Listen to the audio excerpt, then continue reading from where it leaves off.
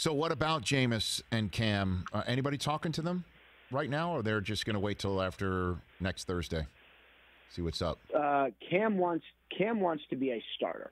I would say at least the chance to compete for a starting quarterback job. I don't see one out there right now. So my sense is Cam is going to wait until there is one.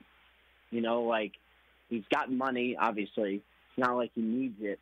I would not be surprised to see Cam waiting, and it's August, and there's a quarterback injury, and there's Cam still available. Huh. It's basically the same answer that Sam Bradford was, except you don't have to trade for him.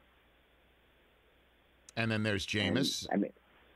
And then there's Jameis, who, I'd be honest, I was a little bit surprised that he didn't end up back in Tampa, backing up Tom Brady. I feel like that would have been a good opportunity for him.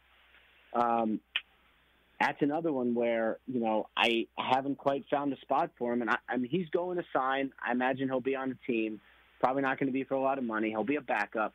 I just think, unless I'm crazy, it'll probably be whoever misses on a preferred, early to mid-round quarterback in the draft probably says, you know what, I'm now going to sign Jameis for a couple million a year, and whatever I get, I get. Hey, you watched all the way to the end. Thanks for that. Watch more right here.